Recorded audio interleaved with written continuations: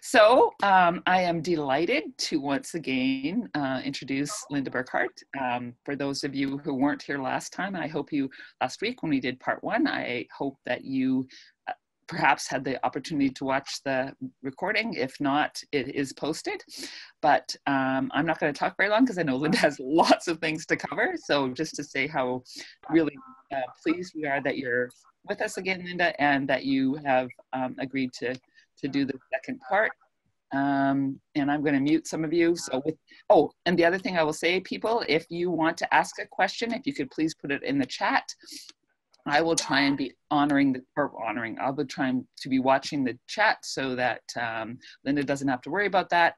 And if I think it's a question that's going to need to be answered at the moment, then I will interrupt. But otherwise, we'll make sure that we have those questions answered at the end. So, all right.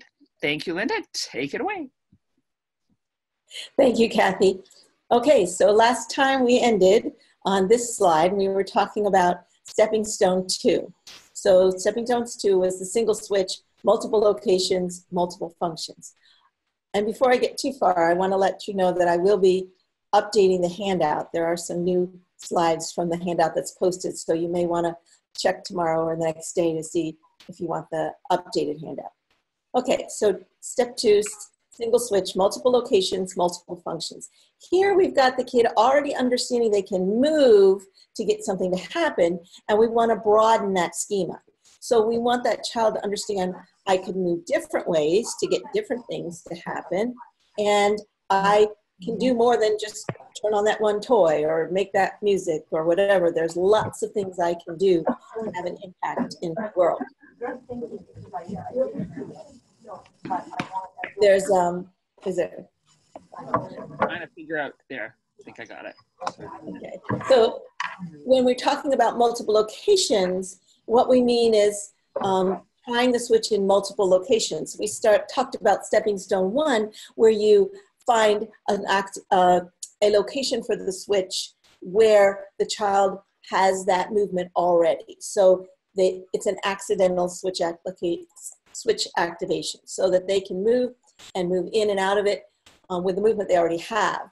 Then when we're moving to different locations, we're doing the same thing, but with other locations, and also helping children play a game to sort of find it with different body parts, different situations. Again, paying attention to all those things I talked about in part 1, their position and their interest and motivation and all of those kinds of things. So we're going to try different sites. Again, we're not looking for the perfect switch site, but we're looking for some good sites to learn how to use. Okay, so if you're looking at technology, the things that you want to be looking for are you need an immediate response from the switch and a short effect. So before we had a direct or short, now you really can move to a short. So it does something for like a second or 2 or 6 seconds or a short amount of time, but still not a long amount of time, because we want to be able to have repeated activations to practice and play around and figure out where that movement is. Okay.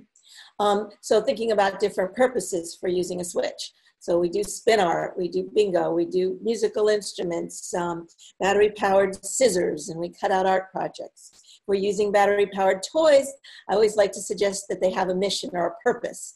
So instead of the girl just walking and pushing her toys, you just take a piece of Velcro and a plastic plate, and she can deliver a snack. You can have walking toys like the pig walk into the blocks and knock them over. You have the penguin that kicks his feet a lot, then he can kick a ball across to a friend. So always having something that it does, not just turn it on, because you'll get kids to be to habituate and get bored with that fairly quickly. Other possibilities, driving an adapted vehicle. You have a question, Kathy? Yeah, there's a question that's saying, so what if, and I think it's an important question for you to address, because, what if the child is visually impaired? How do they find the switch? How do they find the switch? Okay, good question. One of the things that I will do is, instead of moving the child's head to the switch, I will brush the switch lightly against their cheek or wherever the body part is. I'll tell them that I'm doing that before I do that. We've already built a relationship of that they know I'm putting a switch somewhere. And I'll say it's right here and I'll brush it there, or I'll brush their body part. So they have a target to move to versus somebody moving your head. Because if you move a person's body, then they're more likely to push against that and move the wrong way, not the direction that you want them to move. So you need to get them to initiate by letting them know it's there and then exploring it. Also, we also pick other body parts and movements that they can do accidentally so that they can experiment and play with it the same way we did in Stepping Stone 1. Okay? All right.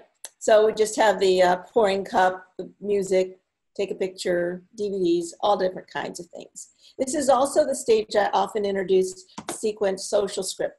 And the big word there that I should have said first was co-planned sequence social scripts. This is something that Caroline Musselwhite and I have written about, and there are handouts on my website on it. But the idea is that we work with the child to come up with a script that we can put into a sequence device, a step-by-step, a sequencer, something where we can have repeated messages. The child helps create those and then uses that to have a conversation between people. I think that's enough to say on that one. I would like to go into it more. I have videos, but we only have so much time. Okay. We can do this on the Go Talk Now on the iPad as well. I'm going to start my camera on the side so that I can show you my iPad. I can't leave it running the whole time because it uses a lot of resources. Okay. Nope, not there, here. All right, so this is Go Talk Now. It's an app on the iPad, and what I have is a single switch connected to a switch interface, and the switch interface that I'm using, I'll just move it over here a little bit, is the Tapio. The Tapio, and it's set so that I have one switch connected in there. Okay. And then this is set up for one screen at a time. It's used like a sequence social script. Again, you plan it with the kid. You have some standard phrases you can put in there, and then you have that they can choose, and then you let them play. So the switch, activating the switch, will go through the script. Guess what? And the person will respond, oh, what? And this is the part the child may have co-planned with you, what they want to talk about. I got new shoes. Okay? And then they chose which transition statement. And then, there it is, okay. Check out my feet. And then they can show you their feet, you know, and make a comment. Aren't they cool? Okay, and you know, just continue. Want me to show you how they sparkle? Yes. Or. What do you think? And then it ends.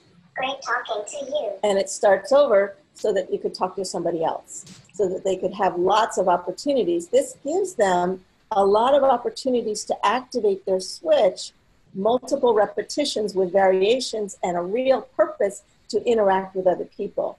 And with Go Talk Now, you have opportunities to edit it. If I go back to the home screen, so you can, even though there's only one button showing here, you can have things underneath that allow you to show that there's actually more buttons there of possibilities of ways you could start that conversation. And you can pick one each time as you co-plan it with the child. And then you have one to go on. So I think that's enough on that. Let me go back to this one. Well, I'm gonna have to click that. Okay. So that's the co-plan sequence social scripts. Spinner games, letting the child be able to participate with other students who are playing a game and everybody's using the same adapted spinner. You can make one out of a battery-powered fan and have different types of games that you construct for the kids to play. And this one, the gingerbread man, each kid gets a board, it's a Velcroed, and when you spin a body part, you get to eat that body part, or pretend to eat it. There are iPad apps that have spinners on them. In order to access a switch with an iPad app, you make a recipe in the system settings. In other words, These are usually set to work with a gesture where you have to take your finger like you're actually spinning the spinner, which is not what a switch does. The switch just clicks it, right? So in the system settings on an iPad, you can write what's called a recipe, and you can take your finger like the gesture, and now a single switch will spin it if that's the gesture that makes the game spin. So that allows you to have a single switch. Also have a PowerPoint spinner to share with you that was created by Theo Quinn, and she's generously allowed people to download it. It'll be on the handout so that you can see it. Basically, it runs in PowerPoint so that when you activate your switch, it spins, and then it just spins. It's not whatever. And then whenever you activate it again, it stops. So it allows you to play a game or whatever, and you can change the numbers, the colors, whatever you want to do. You do have to activate your switch again to get it to start again 2 times. It allows you to have a spinner with a single switch. Linda, this Yes? is my question. Can you put text in there, or is it only numbers? Not sure how to play with the thing, but you should be Okay. able to put text in there. I'll go back and play then. Yeah, Thank you. you should be able to put text. Okay, cool. Okay, I'll have to play with it too. But she did share that. She created that for our ATIA presentation and agreed to I could share it here as well. But also there's a game board I just wanted to show. I like to make game boards out of carpet squares so that instead of it being on the surface where there's a lot of little pieces that scatter everywhere and hard to see where you're going, you can move it if you use Velcro. This is like indoor-outdoor carpet, so the Velcro on the bottom of the cars sticks to it. And then when you spin it or whatever, you get to move your piece, or somebody moves it for you, 1, 2, 3, 4, you know, whatever. And as other people move, you can see where you can, who's ahead, who's behind more easily.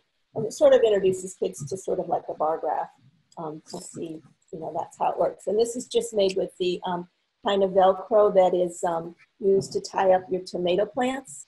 It's real thin Velcro. You cut it in half the long way. You can make a grid any size depending on how long you want to play the game, or if your spinner is asking you to add or subtract and you need larger numbers or whatever gives you. But then you can hold it up so the child has a better chance to see it visually, especially if they have vision challenges.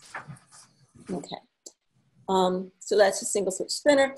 You can do computer activities. There's a number of different things that work with a switch on a computer. One of the things that I've been working on is in Mind Express. And you saw a video at the end of the last webinar of Analia actually doing one of these activities. And See just show you that real quickly. Not the video, but the activity she was doing. She's using, let's see, what's my thing? I have to make sure my switch interface is set to, there we go. One switch.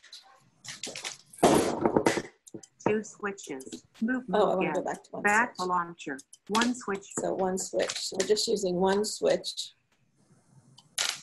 Oh, what's going on? And she was using the Who's Hiding, but she had pictures of her dad and her brother in there. And basically every time she activates the switch, a short thing happens. 1, 2, 3. Ta-da! There you are. And that would be her dad or whoever. And then make some game.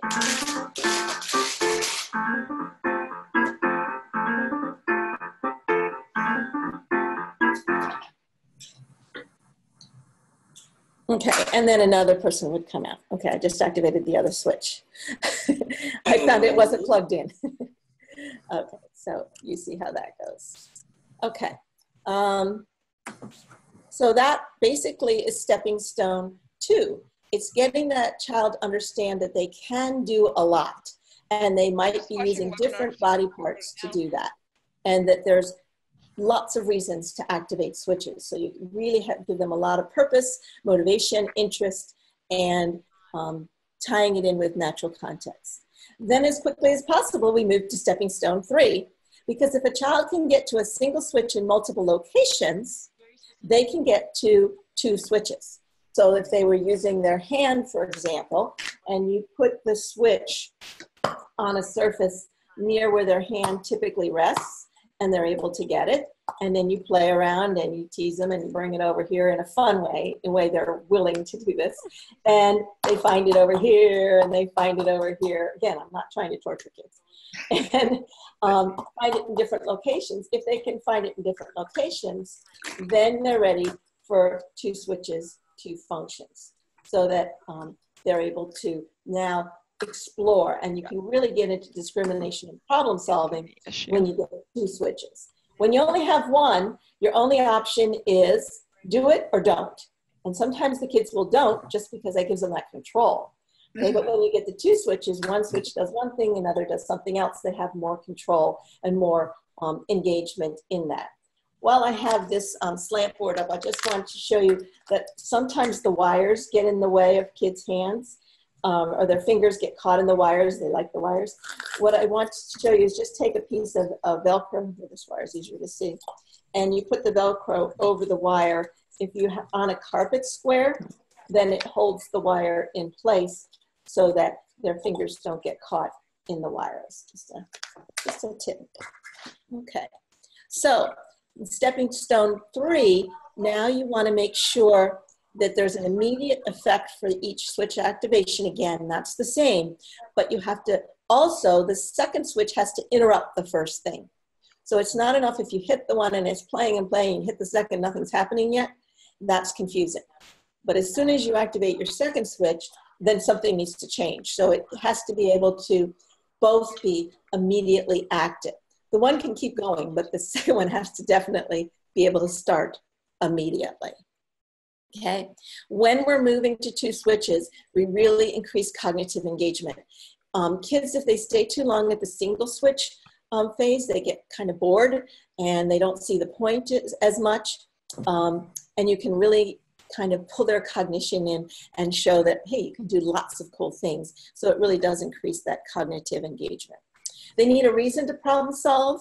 So just with toys and things, you could have 2 switches related to each other that do 2 really different things. So one kicks the ball across the room, and the second one is connected to a voice output device, like a step-by-step or something that says, throw it to me.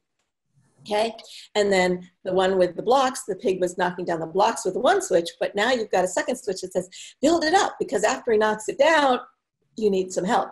And if it's a sequence switch, you can have build it up, put on another, make it taller. How about a blue one? Give me a red one. Whoa, that's getting tall. And all those kinds of social kinds of things that you can put into that sequence.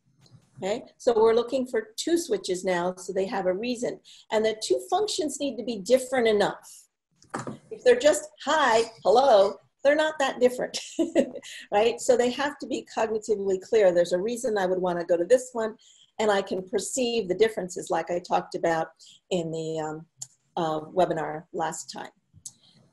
Sometimes when I move into 2 switches, I really consider using much smaller switches if the child's physically able to get to them. The reason is if I have a big switch, the kid can kind of get at it without looking, and if you put 2 big switches next to each other, it's really hard to discriminate which one you're hitting. But if you have 2 smaller switches, you can move them further apart. And now it's easier to perceive they're 2 separate switches. I also seem to often get those children that are able to get some better visual motor coordination to go towards the switches because they're more distinct and separate from each other. And that just shows the Velcro covering the wires as well. Okay. Another thing that you can do with switches is recess the switches. For children who have trouble, but picking up their hands, and I'll just use this one off first.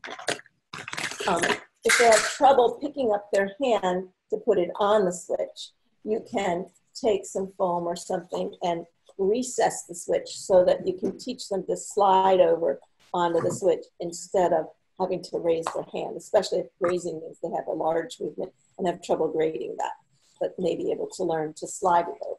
You can also use different types of swimming pool noodles to kind of anchor a switch so that they can use it with different types of movements and not have to get up on it, depending on where they're able to move. So just a couple of different things.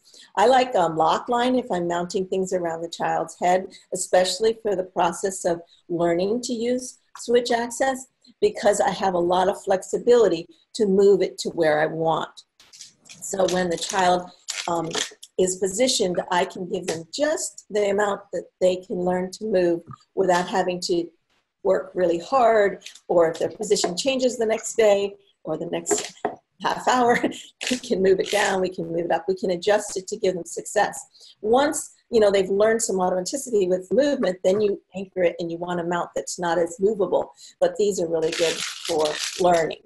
Also, when you're using the lock line, we attach it to the individual's positioning equipment, typically, with removable electrical ties. There's one here.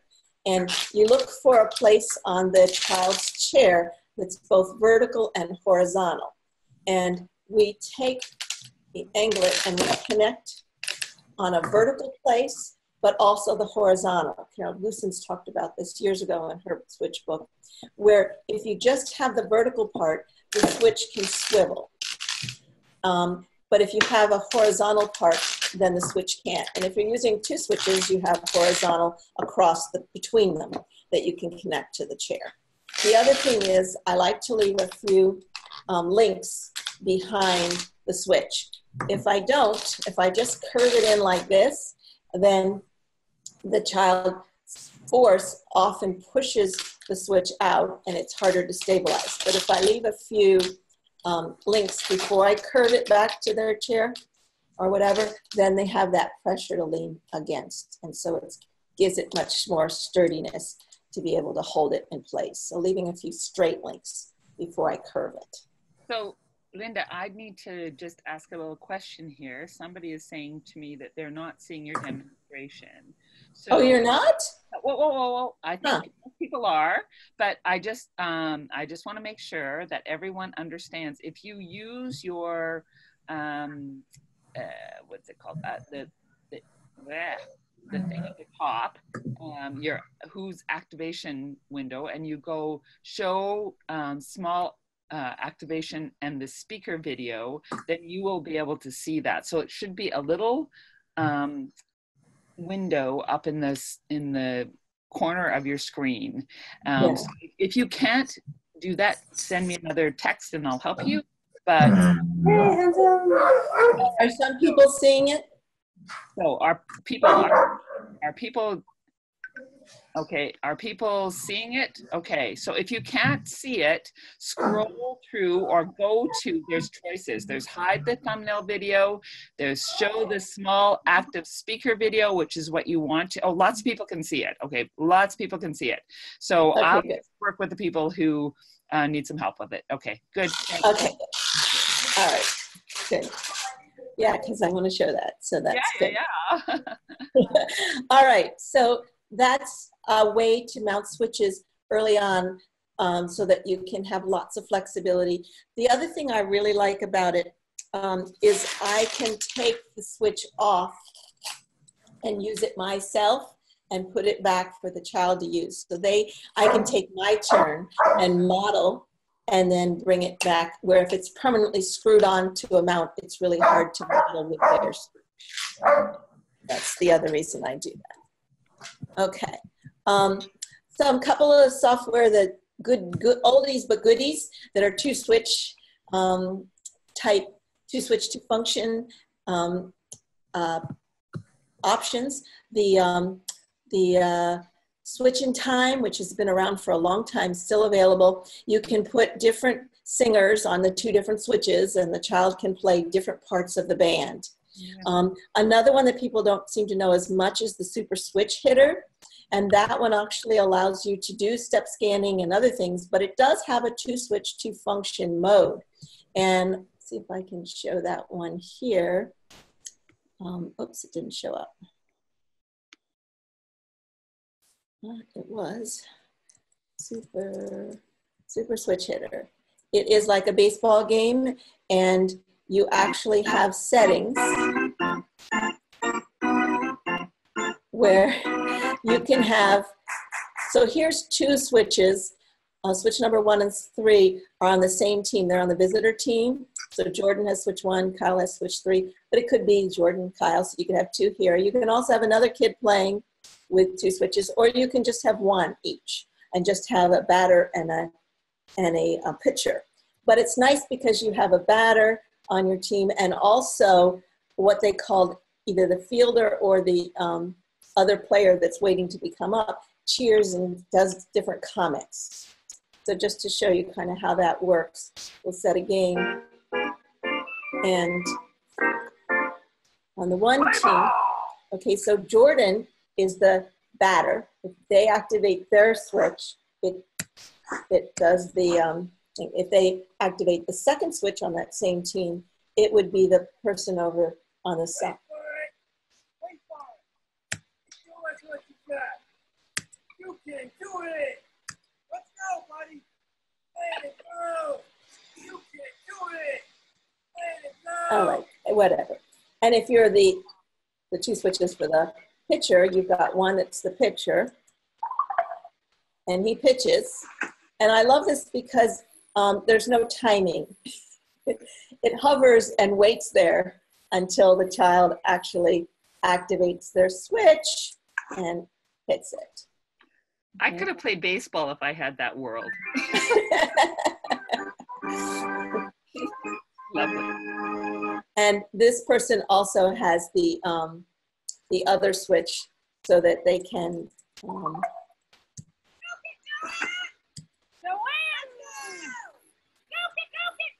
You get the idea. Okay, so let's escape out of that. No, I don't want to do that. I didn't need to do that.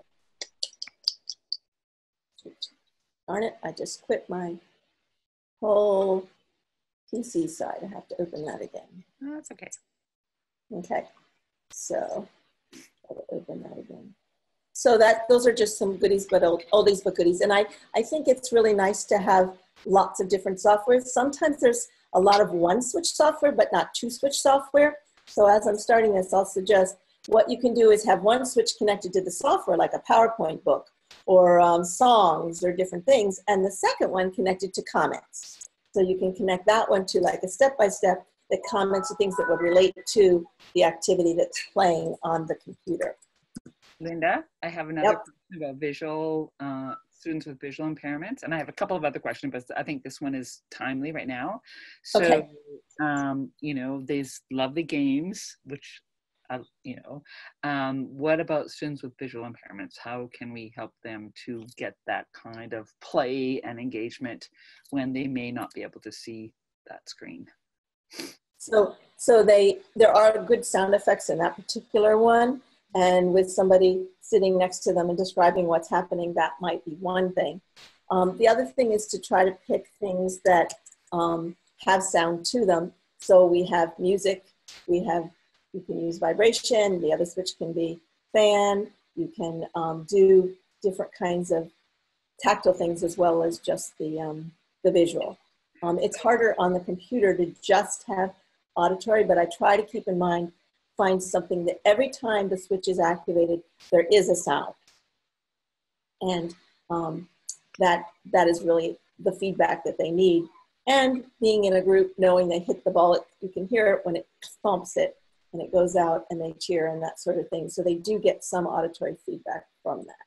So try and choose things that privilege or that have good auditory support as well as. Yeah, there's a lot that doesn't. Yeah. There's a lot that doesn't. There's a lot of activities out there that that just have a visual change on the screen. Mm-hmm. I avoid those for those kids who have vision challenges. I want to find things or create things that there is always an auditory feedback as well every time that switch is activated. Nice. Yeah, thanks. Okay. Some 2-switch things that I've been doing with Mind Express. Now let's see if I can get back here. Shrink that. Get to Mind Express. I had all these open, and then I quit it. Technology. All right, so just in my 2 switches. So let me get my 2 switches. Again, I'd probably be using proximity switches, but for this demo, I'm using these jelly beans. One switch, two switches. One of the things that I like with two switches, two functions is to really help them relate what they're doing visually on the screen. And again, this is harder for children with vision impairments, but I do use very simple colors and things on the screen so that it's easier for a child at some level of CVI to be able to see what's happening on the screen.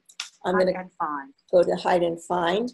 Here you pick, and you can pick up, you can put all your own pictures in here, but I'm just going to do the sun. As you can see, for a child with visual challenges, there's not completely blind, but a child with visual challenges, perhaps at higher phase 2 into phase 3 on the CVI range, would be able to possibly see this. Now, the green relates to the switch on that side of the screen, and the red relates to the other. Now, when I'm looking at myself, my red is on the same side as the red as the screen. Is it on you? No, it's opposite, but that's okay. You're looking, yeah, okay. Thank you. Okay. So it's hiding behind the red. So we activate that one. Oops, where's the sound? Turn off my sound. Sorry.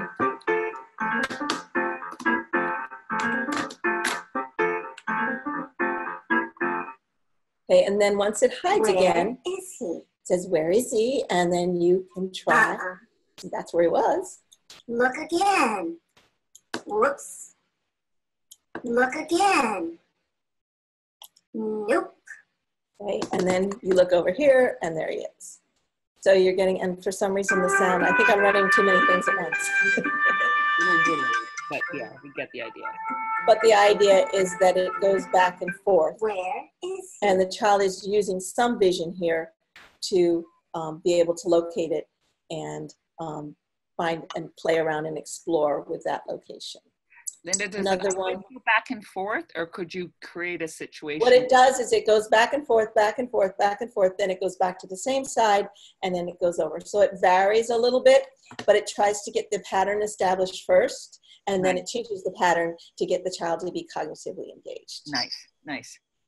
So, okay. So just to go back to just another example for Type and find blocks, 2 videos, 2 songs. and you can put your own videos, your own songs. Wacky Toss, you can put your own photos in if you want photos of the teachers. Monster 1, whatever. Monster 2, And Monster 3. this is just, it could be a little more age appropriate for some kids. Tomato and pillow. You can throw different Snowball and things. foam ball. Water balloon and egg. I'll pick that. And so they can just, right. Or they throw the eggs. You get the idea. Okay, so the idea is 2 switches, 2 functions. Again, there is sound effects for those children who have vision challenges. I also try to keep the screen as simple as possible for those kids who might be able to visually see that as well.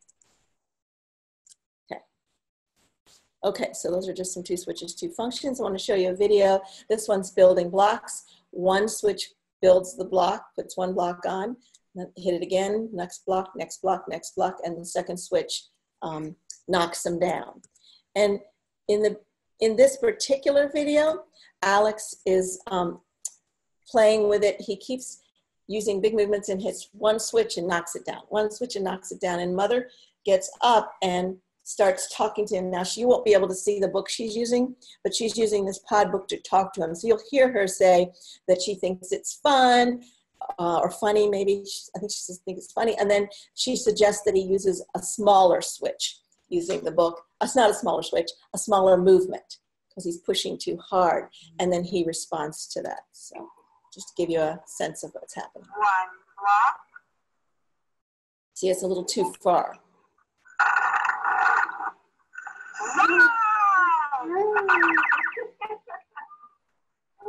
block. I think it. That was smaller movements. Funny. I think it's funny too. That's a little too far. See how he's turning too far? And those are ASL proximity switches. Description. 1 block. Description. Different. One block. Little. Just little movement. You don't need to have big movement. Just little movement. Little. One block. Oh, that's getting too big. Oh. Giving him feedback. That was a good little movement. Good little movement. Block. Good little movement. Good, good, good. Good little movement.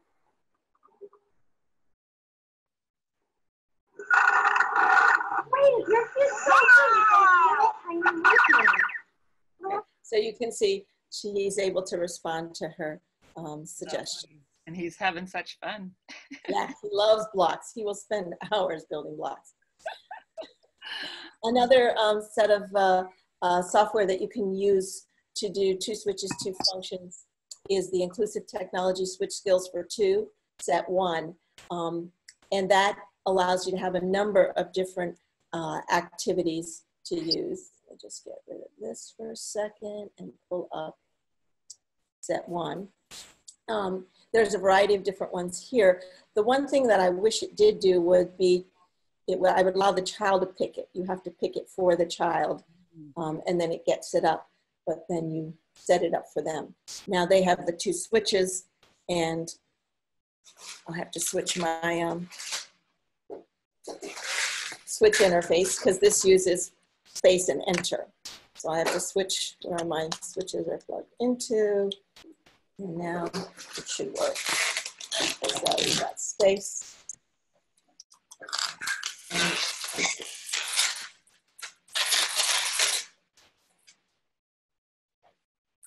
Well, that is an important thing to understand what different activities use different switch equivalents. Yeah. And for some reason, it's lovely demonstration by your presenter. It's not working. No, it's the switch software. It's not even working with the keyboard. I think I have too many things open. Yes, well, really, oh my goodness. So tell us about what this does then. Yes, yeah. Okay, well, let me just get out of here because it takes a lot of resources. So what it does is, for example, you have one switch that's the guy laying in the bed, and another switch is a closed door. And so if you click the switch with the closed door, the door opens and a musician comes in and starts playing loud music, and then you hit your second switch and he sits up and goes shh, and the door slams and he leaves. So it's just really clear that which switch does which, and it's immediate. And then if you open your door again, then a different musician comes in with some more loud music. And so it's 2 switches, 2 functions. This one, you have 2 basketball players. So whoever gets the ball is the one that's going to shoot. If you activate the switch with the one who doesn't have the ball, she says, give it to me, or I want to turn. And so you have to find, each switch is a different player in the game. So that kind of gives you some overview of some of those. There's some software by Judy Lin who did some of this, 1 switch for each person on the side. If you have a switch applicator interface, you can set 1 switch for your music to go next song, next song, next song, and the other switch for turn it on and off. So you have 2 functions on an iPad as well. Basically, reason we're doing 2 switches is to move to scanning. And there's different kinds of scanning, certainly automatic scanning, inverse scanning, and step scanning with delay all require timing. Automatic scanning is you activate your switch, it goes, and then when it gets to where you want, you activate it again. Inverse, you hold it down, it moves, and you release it to select it. And step scanning with delay is you do step, but as soon as you stay off of it long enough, it selects. All again, timing. 2 switch step scanning is the only one without timing. And we're using the 2 switch step scanning because of the timing issue requires automaticity of movements. And if the child had automaticity of switch access, we wouldn't be going through the stepping stone process. So we're trying to get to that automaticity, and so we're not using timing to teach it. When we talked yesterday, or the last time we had this webinar, about needing to slow down and learn to use, to be able to learn to use that graded movement. So we're helping children slow down. They don't have to time it.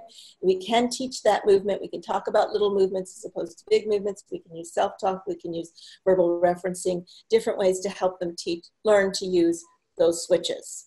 The other thing is more active. When you've got two switches, you move, move, move, get it. You're doing something every time. When you've got a single switch, you're wait, wait, wait, wait, wait, wait, wait. Maybe I missed it. Try again, wait, wait. A lot of passive and less a little active. And we know that the kids need a lot of repetition of their practice of their switches. So by using step scanning, they get lots more active participation to practice those switches. And it doesn't have to be at any speed. They can do it very slowly. They can wait as long as they want in between and still be able to do it, okay? It also does, if the child has attention issues, and if they have vision challenge, they will have a need to visually check in or figure out where they are, sometimes monitor their safety in their environment, and they may stop if they hear a noise or something's happening. If you're doing step scanning with two switches, then when you hear that and you have that distraction, you can process it, somebody can tell you about it, you can say hi, you can have social connection, come back, and you're still at the same spot. If you're automatic scanning, it's going, going, going in your ear while you're trying to monitor and attend to something else. So it helps for those children who are really needing to pay attention to lots of different things to know that it's still there. If they stop a minute and come back, it's still going to be in the same place, which encourages them to have those social pragmatic interactions during an activity as well. Okay. It also allows the child to pace the scanning themselves because the child is in control of the timing. It doesn't move unless they activate their switch. So that allows that child to think as long as they want about whatever item it's on and then go to the next item. Okay. Once automaticity is achieved, though, some individuals move to a single switch and some don't. Some stay with two switch step scanning if that seems to be more effective for them. And some now, if they're automatic with switches, can move up to automaticity. So it's not that we always have to stay with two switches, but I feel like it's a really good way to teach kids to use switches to the point of automaticity. Fatigue is often suggested as an issue, and step scanning does cause more physical fatigue, but that physical fatigue is also building endurance. Unless you have a degenerative disease or something where you have to be very careful about physical exertion, you want lots of repetition to build that skill over many activities. So it really allows them lots of opportunities to practice. The time scanning, though, it seems less physically fatiguing, but it's actually more cognitively fatiguing because the child has to stay focused and pay attention the whole time cognitively and not get distracted and be able to get their switch at the right time. So you have cognitive fatigue that comes in when you're only using a single switch with some type of a timed activation method. Okay. So we're moving into scanning. We go from two switches to functions. Where do we go? Some kids just get it. They know it. They might be using a partner-assisted scanning system and they already understand that it's no, no, no, no, yes. They already understand that type of thing. And they can often skip the step and move on to stepping stone 5. Some kids do need more practice here too, just to differentiate again the two different purposes of the switches.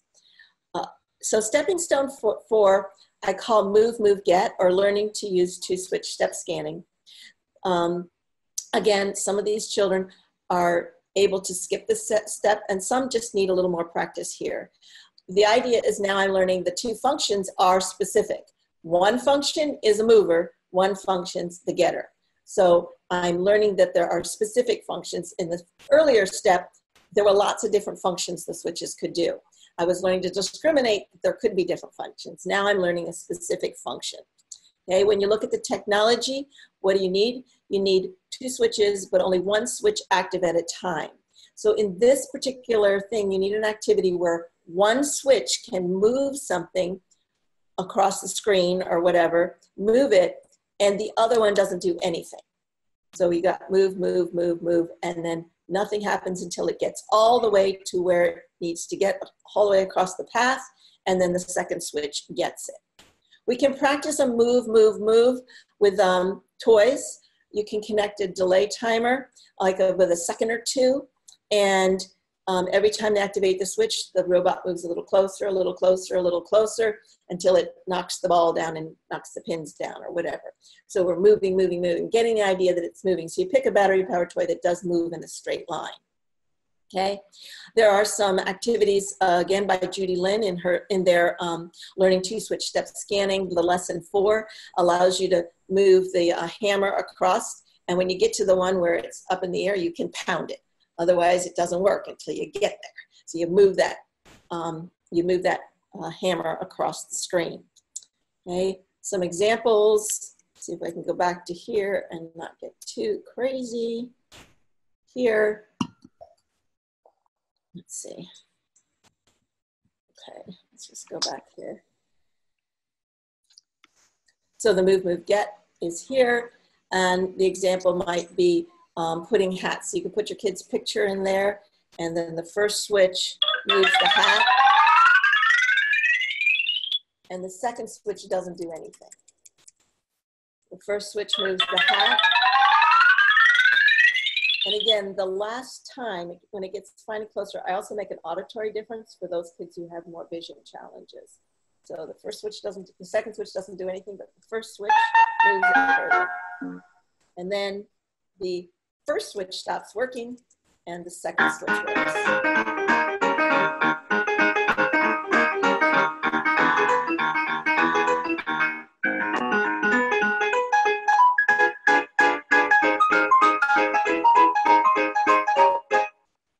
And then you get a different hat, and you move, move, move, move it over. It's definitely doing weird things here. So Linda, I'm gonna take a little minute to say what I'm loving about what you're doing is being very intentional about the 2 switches and 2 functions, and then thinking what they actually do. People are asking on the chat, so how do we decide what step a child is at? I'm thinking about students who have been exposed to switches but have not mastered, and someone quite probably, I think appropriately said, you need to go through the steps and see where they really are at in the steps. Yeah, that's it. And it may take a minute or 2 on the first 2 steps. You know, you might just be seeing, do they know how to get to those switches? Okay, they do. You know, move from 2 switches, 2 functions. One of the things that I have found clinically, and some general surveys of people using this, is that if you give an opportunity for a child to have lots of 2 switch, 2 function opportunities, they move more quickly and easily into 2 switch step scanning. They get it faster. If I just start at 2 switch step scanning and I skip that 2 switches, 2 functions, I find it takes longer and it's harder. But that really, if kids have that opportunity, it does really work. And this is just Analia showing you. She's just moving a video. She's moving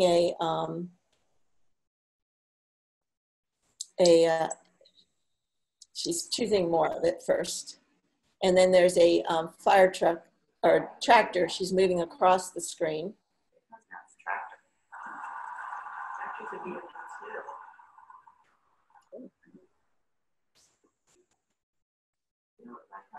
So I was just some talking here. There we go, there we go.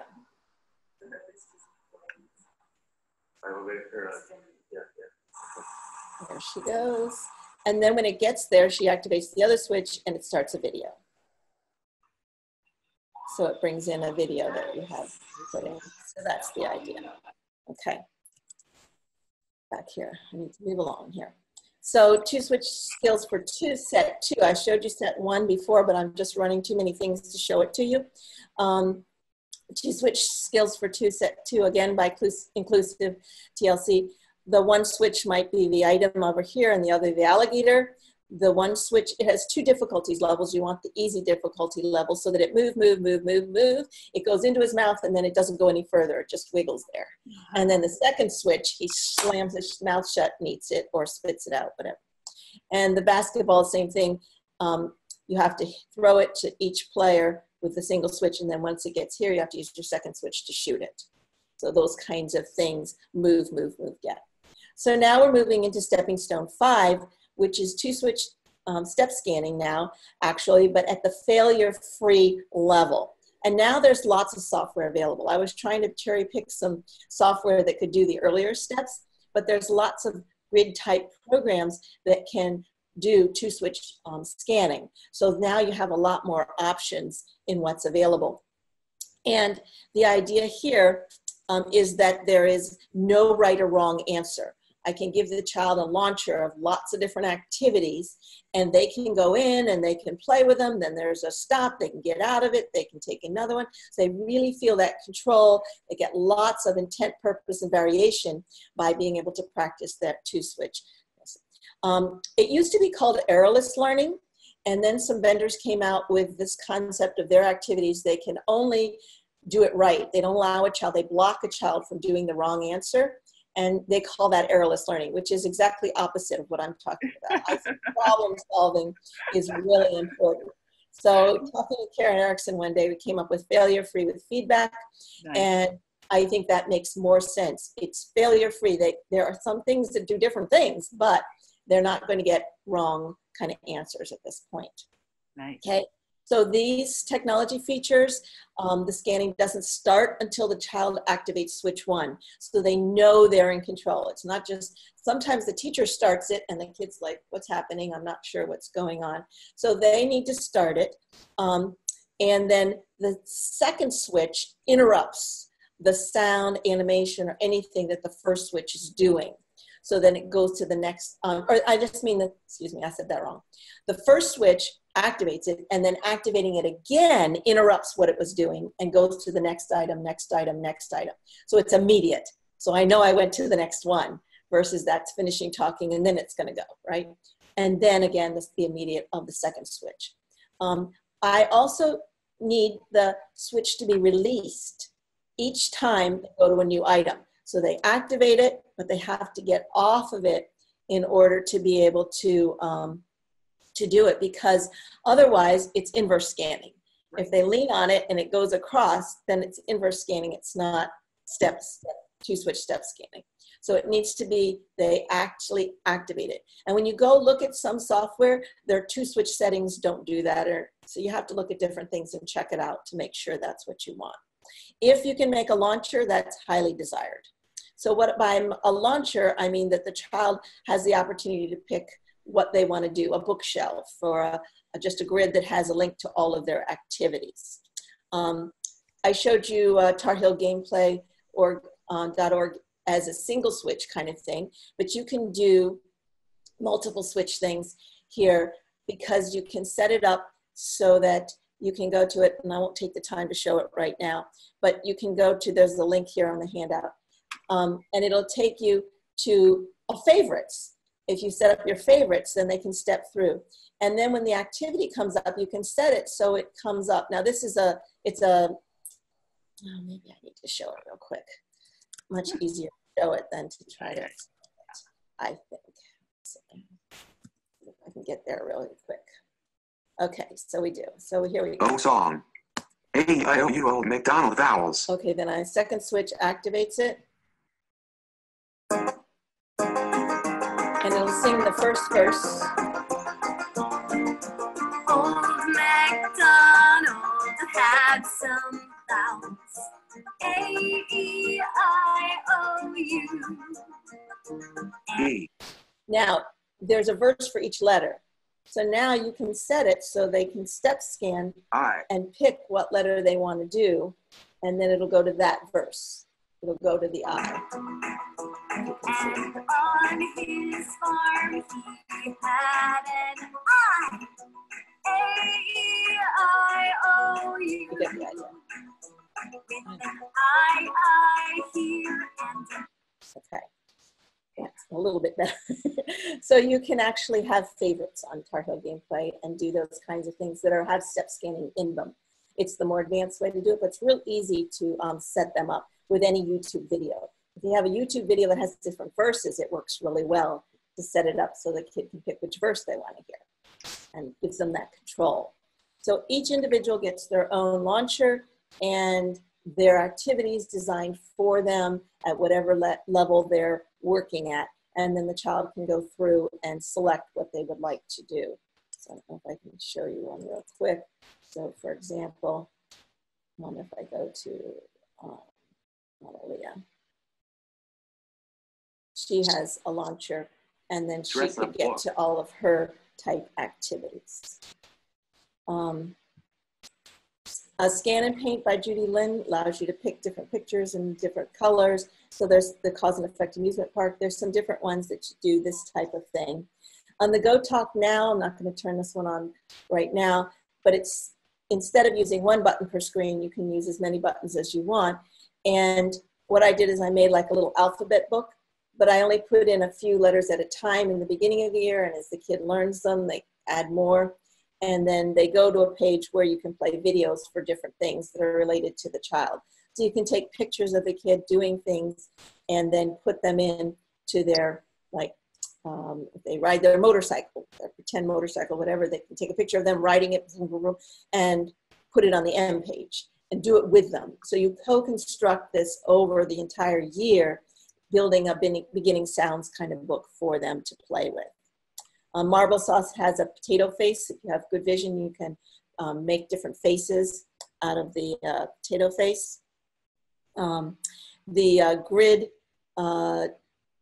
3, you can choose a video, and I can do this on Mind Express as well, so that you can actually go out to YouTube and have videos already set there. We'll see if that is actually working. Let me see. I'll move this out of the way.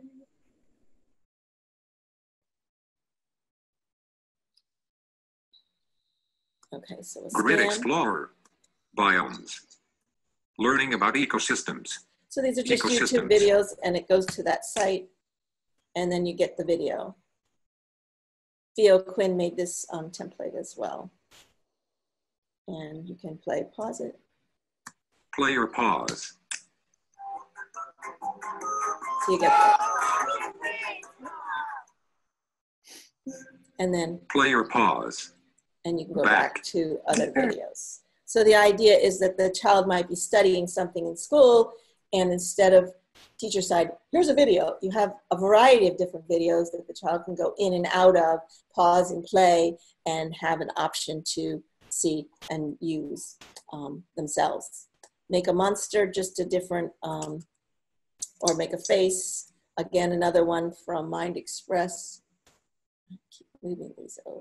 So, okay. On Aaliyah's video, so she has the dress up book. And this one, she gets to choose her different Aaliyah, people. Juan, Tommy, Rudy. We'll do Rudy. And this allows the child to just this is a dress silly up dress-up book. You can create the book any way you want. Rudy's silly dress-up book. And it comes up with options. Elephant nose, pig nose, clown nose. Put on the clown. Clown nose. Poor Rudy. Rudy has a clown nose. Okay. And then you get the idea. It goes and give them different ears. You can go through this, which is elephant ears. Elephant ears. And then it makes a book at the end, and you can go through and read the book. So just different ways to give them opportunities. There's no wrong way to do this activity. They can do it, but they can have input into it. They can make decisions to create it the way they want it versus being told, do this, or show me this, or find that. It's more of they actively involve. We do failure-free writing, where the child co-plans with you certain phrases, and the child can go through and pick. So in this one, the child would pick something like things I like, foods I like, my friends, things I don't like, things I wish I could do, things I might want to do when I grow up. And then they would link to all the things that that child has selected. So when they write a letter, then they can pick which pieces of that letter they want. And it's a closed set, but it allows them to be able to send a letter to somebody that they can read and whatever. So it's a failure-free kind of activity. And you can do the same kind of thing on Clicker with the idea of being able to use words or sentences and put them together, okay? Making three-letter words, just an activity, that idea where kids can play around with beginning sounds and ending sounds. So when I'm still working on in Mind Express, if I go back to Annalia's, Dress I'm up sure book. she can do that. Make three-letter word. So it's simply, Click to start. that's the click to start. They have to activate their first switch and then activate their second switch in order to See start if you it. can make a word. Here are some letters for you to choose. Okay, and you've got the first switch B, C, D. and select it. D, D. Let's make a word that starts with D. Now choose an ending. Okay, so then you get to pick your endings Add.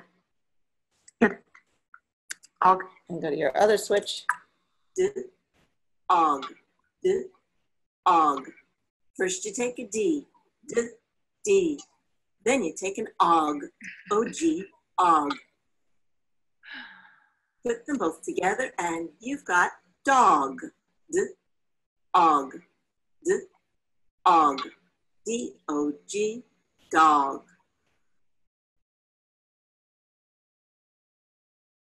Dog. A dog says, woof, woof. I try to Og, dog.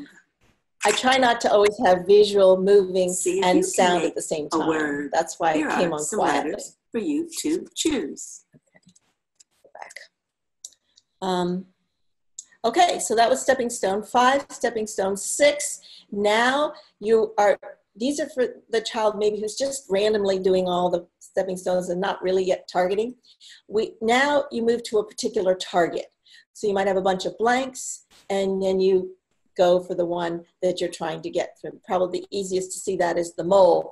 If you use your first switch to move the bat over the hole and you hit your second switch, there's nothing to hit. Go to the next one, there's nothing to hit. And it just goes boom, boom, boom, but it doesn't hit anything. But if you hit it over the mole, it bangs him on the head and he goes under, right? So now there's a target. Now we're actually trying to get to a particular thing. Never do this until they've had lots of experiences with stepping stone 5, failure-free step scanning. But when you feel like you're ready to refine it a little or you really want to help them see how it works, then you can use stepping stone 6 to help them get to a particular target. Okay? I'll just say that in my experience, when I was doing this stuff, I think I jumped to this way too soon. I mean, it was a long time Right. ago, but I remember going to the, you know, switch in time stuff and moving kids to this kind of time stuff where they just, yeah. So really. Yeah, and this isn't timed, but Well, it does mean they have to get the correct one. Yep. It still matters. And I really feel they need more problem solving and playing with the motor use of the switches at the 2-switch step scanning level before they get here. So there's a variety of different ways. But again, only for kids who've had lots of that failure-free experience it, and then trying to get to that specific target.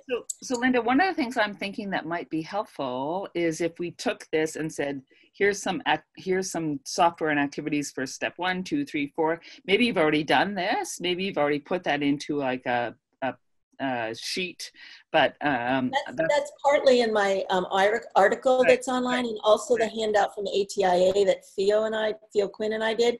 At the end of that handout is a list of the different resources and the steps for the different things. Right. So just to remind people, if you haven't read the article, it's there, but also we'll try and make sure that you have this kind of stuff, because I think my expectation is a lot of these, you know, I remember Judy Lynn software. I know lots of this stuff, but I think for lots of people, it won't be particularly familiar. So to put it in a list and to give you some That's of the way it is at the end of the handout for the ATIA this year, 2019. Awesome. Okay. Thank so you. you can look at the bottom of that handout. Awesome. Okay. Great. So the features are same as stepping stone 5. plus the ability to have some sounds, some cells blank, or say a sound like nope, or click, or more, or not there yet, or whatever, so that the child gets some feedback every time they go to those cells, but they're not the right one. And then the cell that has the action or whatever in it would have a different cue, like sing a song, and then it would play a video or whatever. Okay, so that's stepping stone sticks. Again, some children don't need that. Some children do. It depends. I use it if I feel like I really want that child to start being a little bit more, they love everything and they're just doing it and they're not really paying much attention to which one they choose yet, but they've had lots of experience doing that. Okay, stepping stone 7, now we're increasing accuracy. So now there are right and wrong answers. And the child is able to do correct or incorrect, and they get feedback for the incorrect kinds of things. They also might be using a simple, powerful page set, which on their high-tech speech generating device would be the same vocabulary organization that they use in their non-electronic version, but a simplified set so that they have less to deal with, less balls to juggle when they're doing the high-tech. And then they have a button that says, get my book. So different things, beginning sounds, different things where there is a right or wrong answer. If you have a kid who has good vision, you can use the iPad apps using the pipe cleaners. A pipe cleaner can outline the different things. Lots of apps are not switch activated. And the interface for using switches on an iPad can be really cognitively challenging. It's a real high cognitive load. So if you had an adult who lost motor skills, that might be really good for the switch access on an iPad. But unless games are specifically designed for switch access, then it's really a high load for our kids who are just learning to use switch access. So if they have vision, I use the pipe cleaner to outline different items that they could click, and I use partner assisted scanning. So I'll name them and show them the different items, and they'll indicate nope, nope, nope, nope, and yes, and then I'll click it for them. So it gives them access to lots of different kinds of things, and you can do different types of making words and things, and I can go through the 3 letters to choose. We want to write the word bad. Is it this one, this one, this one, or is it T, A, or B? And then we can do it, and the app will do the animation and the results when I select it. Okay, stepping stone 7, the technology features are really the same as stepping stone 5, but different selections have very different results. So there's clearly perceiving differences here, that there are some right things and some things that were not correct. Sometimes they're funny to get them wrong. It's not like I'm collecting data on getting it right, but it gives them the experience that they have different results from their efforts. Okay. Here I do a, this is one of my Mind Express book activities. So let me quick go into here, and let's see, pull up a different kid. And this one is just like a listening comprehension book. So first switch, and you have a place for tell me about this book. That would be the purpose for listening. Read the cover. Start reading this book. Right into reading the book, and it reads the page to you. Read this page. Dogs have very good noses. Dogs can smell things that people cannot smell. Dogs can recognize people by how they smell. Every person smells different. Dogs can tell people apart. Dogs can find you when you are hiding. Dogs help police find lost people. And this activity you can do without vision, and you can do, you don't have to put a picture there. You can have just text, and you can do it. So now instead of read this page, it's come to read it again. Read this page again. Because I think individuals need the opportunity to read it again as many times as they want to, and then get to the comprehension Ask question. Me a question. And in this case, I have a comprehension question after each page because I want that child to be able to do a listening comprehension or reading if they're reading, but the listening comprehension. And when it's listening comprehension, if they have visual challenges, it's a lot to read a whole book and then answer a question, or read a lot. So I'm doing one page, you can put a little text or you can put a lot of text on that page. And then the question, if they select that, What then does it the gives the dog use question, to find the lost person? and it gives His feedback, tail. either His tail. Dogs don't text use their feedback, tails to find people. Listen again. or you What can does the do dog use to find the lost person? auditory feedback. His tail. His teeth. His teeth. No, a dog doesn't use his teeth to find people. So you can have either He choice. uses something else. Listen again and see if you can find out what a dog uses to find lost people. And then this one, What does a dog use to find the lost person? I always, His tail. His teeth. I always His have, nose. I don't know. Read it again. because then the child will go back, it'll read that page, and then it'll come back here and ask the question again. Which And is then what if a you write typically it in, spelling kid would do, right? His- Go back into the book and find out his what nose. they're missing. yeah, they don't have to navigate. It goes back, it reads it, it comes Right. back here. Because I think asking to navigate at this level is just too much for them to have to figure out, and too much cognitive attention to the switches and not enough cognitive attention to the task. Nice. So if they pick it, His they get nose. feedback, What and it does a goes to the dog next use to one. find the lost person? And I set His this up as nose. a template so you can put your That's own right. stories and Dogs things have in here. really good noses. They and use their nose to find people. The who are last lost. thing I want to say about it is that you have the option to do right and wrong answers, but you also have the opinion questions. So Read this I won't read page. it here. I'll Ask just me go to a the question. Notice this question, all How of can the petting a dog make items are people correct. feel? So it doesn't matter which one they pick, Relax. they'll get feedback. And then, yeah, pick Relax. that one. Yes, many people feel more relaxed when they're petting a dog. Okay, so you have that option to not have to do right or wrong. You can also do opinion type questions. So that's one I'm still working on. So then we get to Stepping Stone 8. And Stepping Stone 8, they've reached automaticity. Here I say, okay, now we can use switches to do other things. And we can use it for doing much more complex things.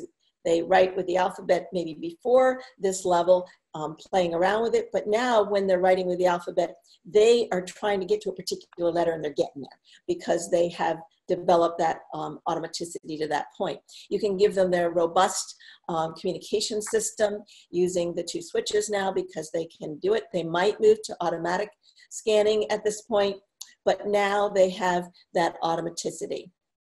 And just to quickly summarize, this is a little boy in Australia, one of Gail Porter's students who I met when he was like 20 months old. And we started him on two switches. And he's at the Cerebral Palsy Education Center, CPEC in Australia.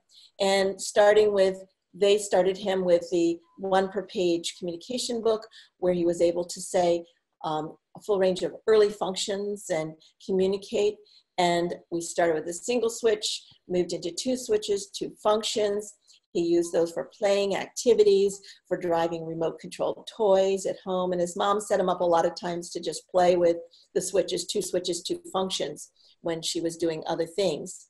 He moved to this communication book with more expanded functions and the pull-off columns so that he could reduce the vision, even though it was a whole page that it came from. We could give him partial at a time, and he began communicating with that. Then on his speech generating device, we added a simple, powerful page set, or they did. They added a simple, powerful page set, which is the same language organization as his high-tech, as his non-electronic system, but less vocabulary. So that these are the vocabulary that are really personally meaningful for him and things that really make a difference to say out loud across the room. And a way on that SGD that also says, get my book, so he can get access to more robust language in his non-electronic. Okay, then he babbles with his SGD, gets interaction, explores the language, gets feedback, and then he's able to put the robust language into his SGD and use it with 2 switches across the day, whatever he wants. He can use his book, he can use his device. It's up to him according to the context and his preferences. He then expanded to exploring some head switches, which he found useful, and uses a full, robust language system with his head switches, and he uses a LightTech robust system with his non-electronic system. Just to quickly show you a short clip of him. Here he's using his head switches at this point, okay? Just a real quick. You can see he's got them mounted where he can get to them. He's hearing the auditory prompt in a private ear speaker. And then he's going to speak his message window.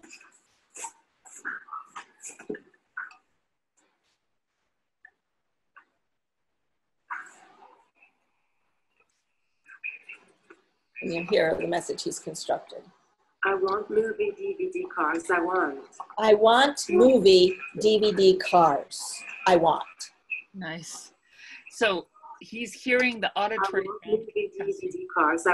He really got into it, and they said, no, not right now, but so he's hearing the auditory prompt in a private ear speaker. That's the little white speaker here near his ears, quietly.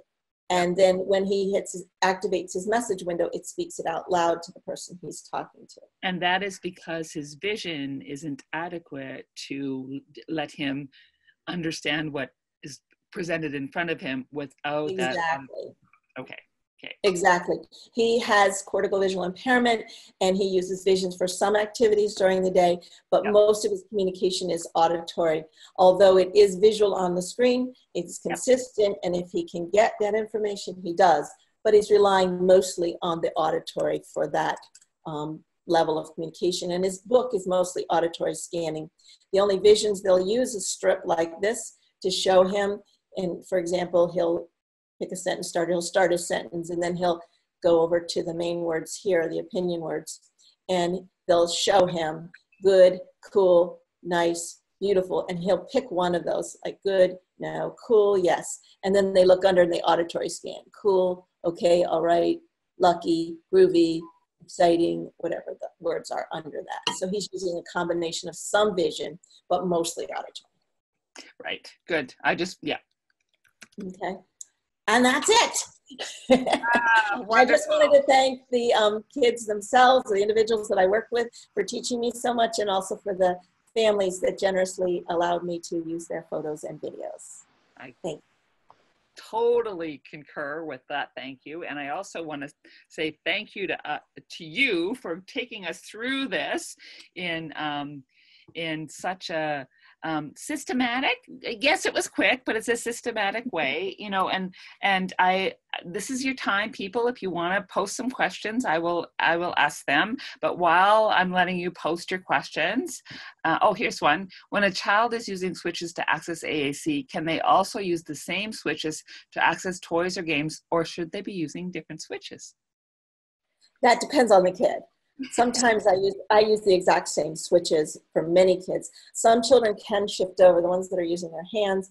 Some of the children that might have been direct selectors, if they had good vision, are using two different switches for their games, and because they have the motor abilities to do that. But typically, many of the children that have more physical challenges, more severe physical challenges, are using the same switches, and they switch over between them. They need a way to ask for somebody to help do that, or if they are doing something like powered mobility and they have the ability to switch through that themselves between their computer, their communication, their powered mobility. You can do some of that electronically. But if you don't have it all set up that way, you at least need them to be able to request within each thing how to get back to each other. Yeah, great question. Great question. Any other questions out there? That was fabulous.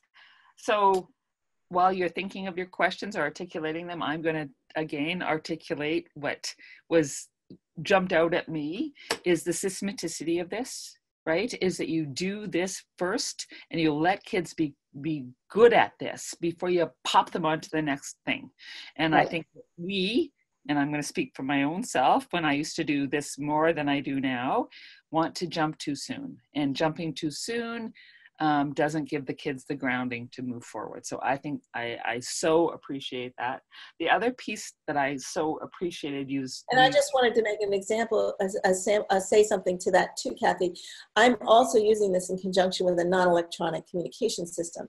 So I'm not desperate for them to be able to use their high tech and everything and juggle all those balls too soon, because they have access to a robust language system at whatever language level they're at the same time they're developing this. So we're working in parallel. So that's one reason that makes it possible.